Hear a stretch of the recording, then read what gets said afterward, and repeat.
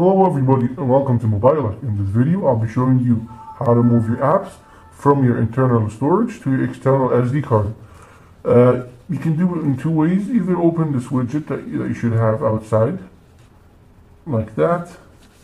Click on your downloaded apps and let's pick Hunger Shark. That's 90 megabytes.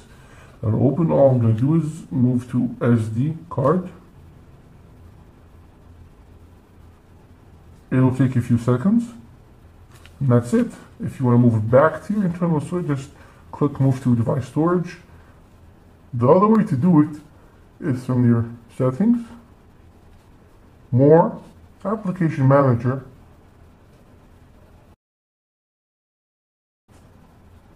then pick any app from here. Let's open 2048 Puzzle, and move to SD card. Or move back and forth. That's it, everybody. If you need any help with your Samsung Galaxy S4 or any other Android device, please don't hesitate to write us in the comment section down below. Press like and subscribe.